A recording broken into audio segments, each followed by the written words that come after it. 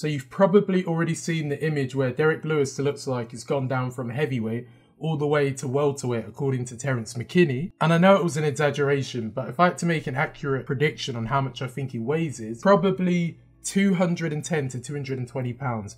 Usually, if you look back to Derrick Lewis's last fight against Pavlovich, you can see he weighed about 264.5 pounds. So I think he's probably lost all this weight due to the health scare he had at UFC Vegas 65, where he had a stomach issue, and I think it was probably food poisoning or something like that, but that has caused him to do this weight loss, I believe. And for his health, this is a very good idea, but for fighting against a guy like Sergey Spivak, I don't think this is a good idea, especially at heavyweight. When you think about Derrick Lewis's style, he likes to come forward, be explosive, be the aggressor, land first on you, and try and knock you out. He's not really a technical fighter, he's a raw fighter. And if you fight against someone like Sergey Spivak, who is definitely not cutting weight, looks like he's 6'3", probably 6'5", 250 pounds, the weight difference I think might affect him for this fight. I would say Derrick Lewis doesn't have the best takedown defense, but he doesn't have the worst. I'd say it's very average. And against a guy like Sergey Spivak, yes, it's good he's losing weight for his health, but I think this could be a disadvantage for him. Because Sergey Spivak, like I said before, is big. Wrestling a lot of the time can be down to weight distribution. And if he's got a massive weight advantage over Derrick Lewis, it will make it easier for him to shoot initially for the takedown.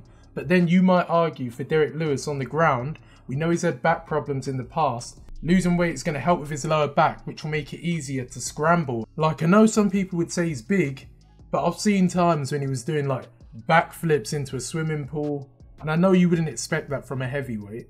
So I think he might have a better job of stopping Sergey Spivak's initial takedowns by scrambling, maybe, and I say maybe because we don't know. But if Sergey Spivak gets him against the cage, especially like he did against Augusto Sakai, Derrick Lewis isn't going to be able to move. Yes, I said he's going to be lighter, but because Spivak is so heavy, he's going to be able to lean his body weight all over him and make it so hard for him to get up. And then he can just land punches to the side of his head. And you've also got to think, on the feet now, he's going to struggle. Even though he's going to have probably more speed, I think his power's going to diminish a little bit. And Sergey Spivak isn't going to want to take any chances on the feet.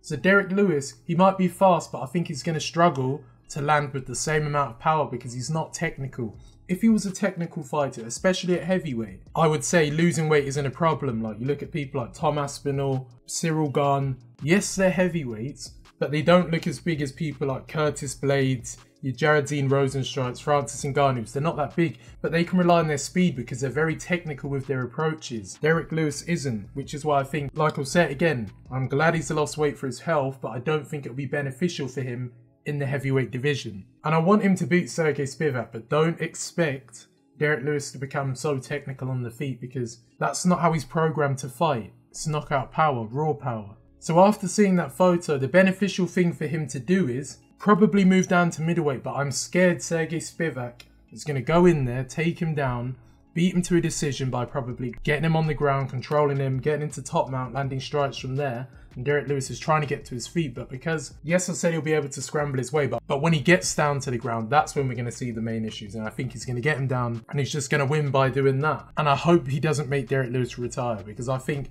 after that weight loss, he should just move down to either like heavyweight or middleweight. I would recommend middleweight because when you look at the light heavyweights there, the stylistic matchups don't look good for Derrick Lewis. You've got people like Yuri Prohaska, who I think would be a very hard fight for Derrick Lewis. Even though he can put you away in an instant, we've seen when Derrick Lewis can go against a technical fighter, he can sometimes struggle. We saw it with Cyril Gane, attacking the legs, preventing his movement. I don't think Yuri Prohaska would do that approach. I think he'd try and keep it at range, land a few kicks, land a few strikes. Like, he would be a problem, spinning strikes as well. Like, Derrick Lewis has shown offensive wrestling in the past, but once I can remember, like against Tai Tuivasa, taking him down, landing strikes from there. But eventually, he did get back up to his feet, but he won't be able to do that against someone like Yuri Prohaska. Look how he dealt with Glover. Yes, he was losing on the cards, but he ended up winning the fight due to good scrambling. Derrick Lewis isn't going to be able to out-wrestle Yuri Prohaska. I just think that's a bad matchup for him. Glover, you could say that is a winnable fight, but I think Glover's smart enough to get him down to the ground and try and like finish him and land strikes to his head from there. Whereas Derrick Lewis, if he can somehow keep it on the feet, which I don't think he could, and try to box with him, I can see a scenario where Derrick Lewis goes into the pocket, catches Glover with like an uppercut, sits him down. But then a lot of the other ranked guys in the top 5 to 6, I think he's going to have massive problems against, especially the wrestler like Muhammad Ankalaev, Anthony Smith. You might laugh at that. That would be an interesting fight to see with Derrick Lewis, because he could take advantage of the wrestling, use his jiu-jitsu. Although Derrick Lewis has got good submission defense. Like, you think about that Oleinik fight he had, the Blagoy Ivanov fight. I just don't think it'd be the smartest decision to go down to light heavyweight. If he wants a logical thing, I think he should do the middleweight route, like we saw with Jared Cannonier, where he started off in heavyweight, made his way down all the way to middleweight. But the difference with that was he was younger at the time when he did that. Derrick Lewis at this point is about 38. When Jared Cannonier did that, he was about 34, so he was on the younger side. But at the middleweight division, I know you're going to say it's going to be very hard for him to do it. But if he can do it, I want him to do it. But the only thing you might have to worry about if he does go down to middleweight is, will these stomach issues come back?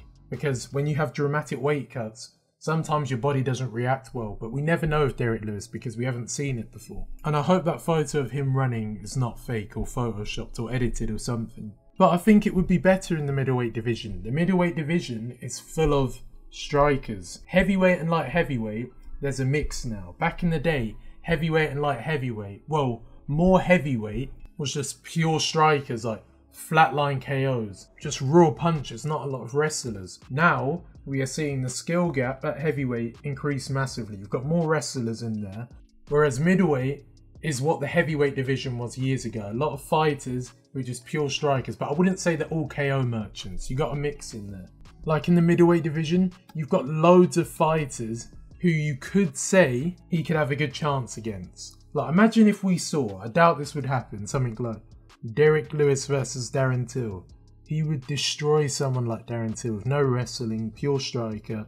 Jared Cannonier, Derrick Lewis, again, that would be a good fight, but I do think Jared Cannonier would beat him because he could attack his legs multiple times. And we've seen, like I said before, Cyril Gane against Derrick Lewis, when you attack his legs, you can prevent his movement, therefore making him a more static target, making it easier to land on you. But in my opinion, every minute of the fight is dangerous. He can put you out at any minute, but Jared Cannonier, I can see him doing a technical approach of attacking the legs, slowing him down, and then coming up to the top. Or he might even finish him like he finished Anderson Silva with like a leg kick TKO or something like that. Marvin Vettori would be a hard fight because he's got very good takedowns and he could take down someone like Derrick Lewis to the ground, despite him being a big middleweight. And Alex Pereira, again, that would be a nightmare matchup for him. And Adesanya, that would be a nightmare matchup for him. Robert Whittaker would probably win that fight, but I wouldn't be surprised if we saw an Israel Adesanya scenario where Robert Whittaker rushes in and gets caught with like an uppercut, a bit like how Curtis Blades got knocked out by Derrick Lewis. But if you want to talk about unranked fighters in the middleweight division compared to unranked fighters in the heavyweight division, I would say the unranked fighters in middleweight would probably be easier for Derrick Lewis because a lot of them, again, are strikers. Yes, there's going to be a few wrestlers, but there's going to be a few wrestlers in heavyweight, and in the heavier weight classes, you've got a high chance of getting knocked out. If he was down to middleweight, yes, his chin might take a hit because of the weight cut, but because the guys will be much smaller than him, like we see it with Alex Pereira, look at the punches he lands. He fights at light heavyweight. He looks like he could be a heavyweight.